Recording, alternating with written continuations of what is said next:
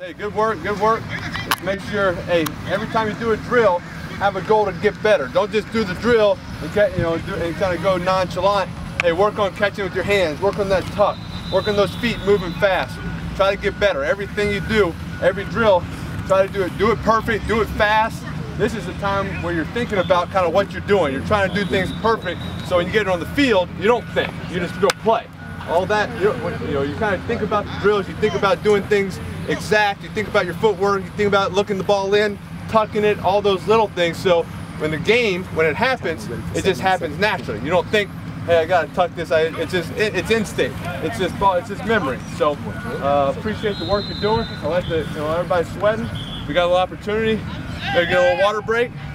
Coach, we get a little water break. We'll break them, then we'll come back for 7-on-7, Coach. All right. So you can see stuff live. And perfect. I love it. Defense and offense coming together. Sounds good. Okay, Coach. All right. On you, Coach. Break them. Here you go. Bring it in. Bring it in. Let's go. Get better on 3. 1, 2, 3. Let's go. Hydrate. Hydrate. Yo, everybody hydrate. We got